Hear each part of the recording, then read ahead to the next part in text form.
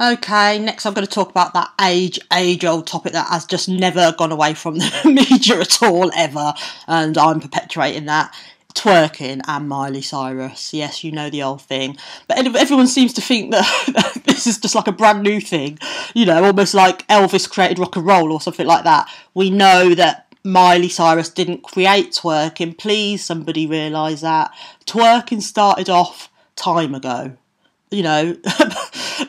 People have been doing twerking ages. It's just that some young country girls put it in the spotlight on the Grammy Awards, and doing it with some old geezer in a funny stripy suit looking like Beetlejuice. So it's really odd that everyone's going twerking. Oh, it's terrible, twerking. Twerking is just a normal sort of dance routine that happens in like Caribbean and African countries, and it's been in the spotlight in hip hop quite a long time. So I don't know why people are going on about it so much. But as for Miley Cyrus, it's a bit of a different matter.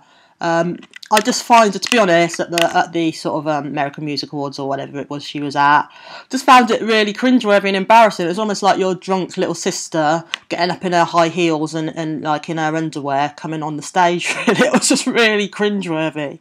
And the thing was, you just thought, like a really drunk girl, and you sort of think, oh, please, someone stop her drinking now. It's mildly amusing at the beginning, and then you start to think, oh no, someone like hold her up, someone get her a taxi home, oh no, she's being sick on the sofa, that type of thing. So I just felt like that, and I just really felt for her, because we've all been there at a certain age. If anyone's at a certain age, you've all been there, and that's just how I felt about her, to be perfectly honest. But I think the song Wrecking Ball is a really lovely, beautiful song. I just think that it's actually spoilt by the video, if I'm honest. I think it's too over the top. I don't think it needed it. Again, it was just purely because sexuality sells, and they knew that that would get controversy to raise the profile of the song, to get that great song heard.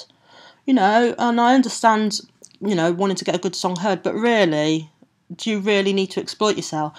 And people say maybe it's a record company that exploited her. Did they? Or was it just a young girl who's starting to develop her sexuality that wanted to do this?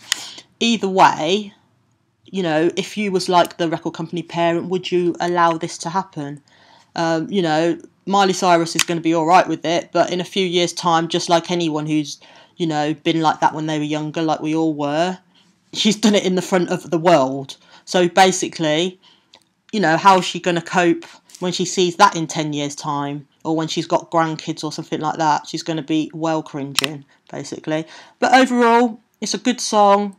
I think Miley Cyrus is doing her thing. I don't think she should stop twerking. I think she should just be herself, but not feel like she has to go over the top, and not to exploit herself either. She should be completely herself, which is being honest to herself and not feeling like she has to be OTT.